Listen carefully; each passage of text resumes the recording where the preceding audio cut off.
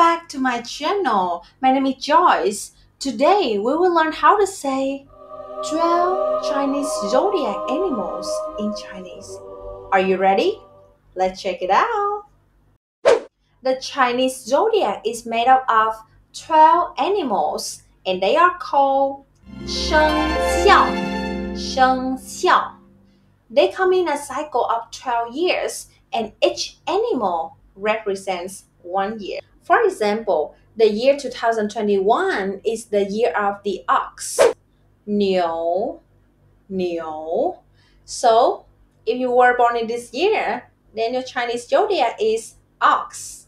In order, the 12 Chinese zodiac animals are 鼠, 鼠, 牛, 牛, 虎, 虎, 兔, 兔, 龙, 龙, 蛇, 蛇, 马,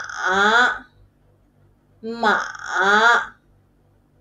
羊, 羊, 猴, 猴, 鸡, 鸡, 狗, 狗, 猪, 猪.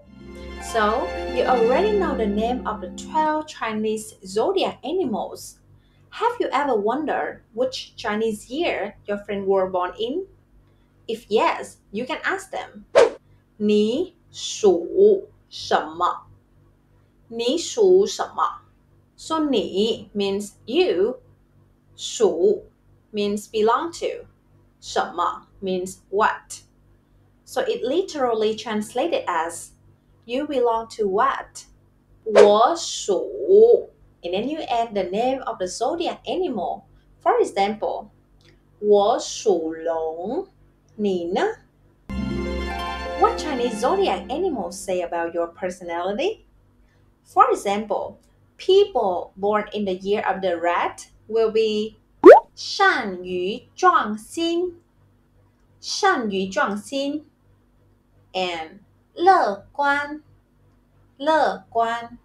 And if you were born in the year of the ox, your personality will be 勤奋, 勤奋, 和靠, 和靠.